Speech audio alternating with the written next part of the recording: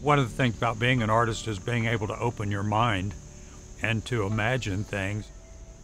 You always start out by trying to entertain yourself, and then you extend that to hoping that you can capture the public's imagination.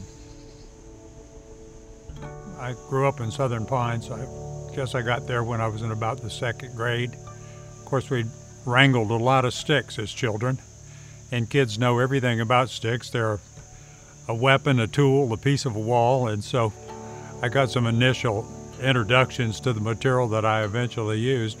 Being able to run around in the natural world and, play in the woods next to our house, it just made a real impact. But I saw the immediate utility of trying to use these things not just as objects that came from the woods, but with lines with which to draw. So I like to make something that doesn't look man-made and tends to sweep around and it has the potential of swooping through windows. You could take the window out and have it half outside, half inside. You can go from a building up into trees. You can work in the top of trees. So there's just a lot of potential with this material to conglomerate it and to make visual excitement. I could have moved to New York. I could have moved to Washington, D.C. or L.A. and done my work there, but I love being rooted here.